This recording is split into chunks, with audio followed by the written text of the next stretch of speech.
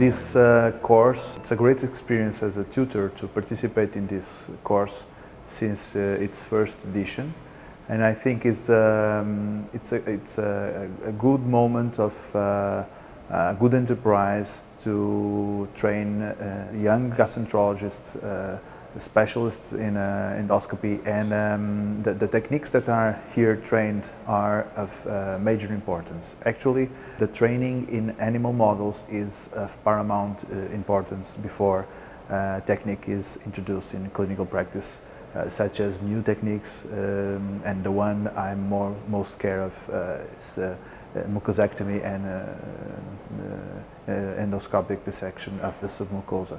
So I would like to congratulate the organizers once again for this meeting that I wish the best wishes for the future.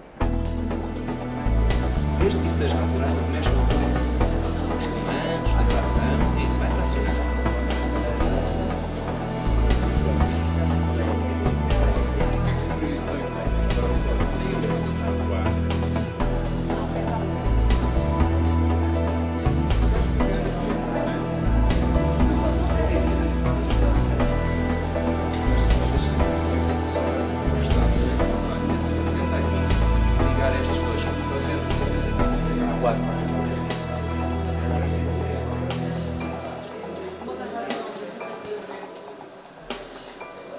I'm a fourth-year resident in gastroenterology, and I'm really enjoying this opportunity because this is once a life chance that we have to test and to see the differences between the human body and, in this case, the pig.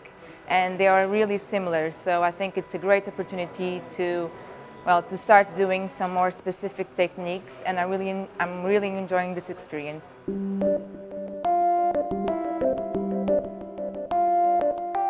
I'm really enjoying this course because we have the opportunity to experience new techniques in endoscopy, that we have the idea in the future to use it in our hospital. It's a very good course, a very good opportunity.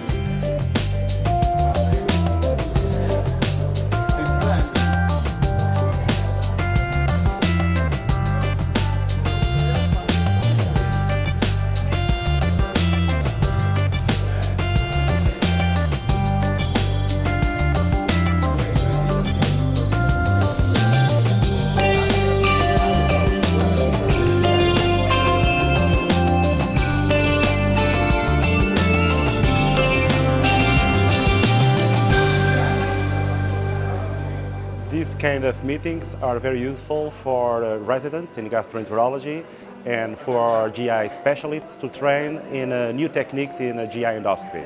And it's very useful to use pigs as a model to train some new techniques that are appearing in GI endoscopy.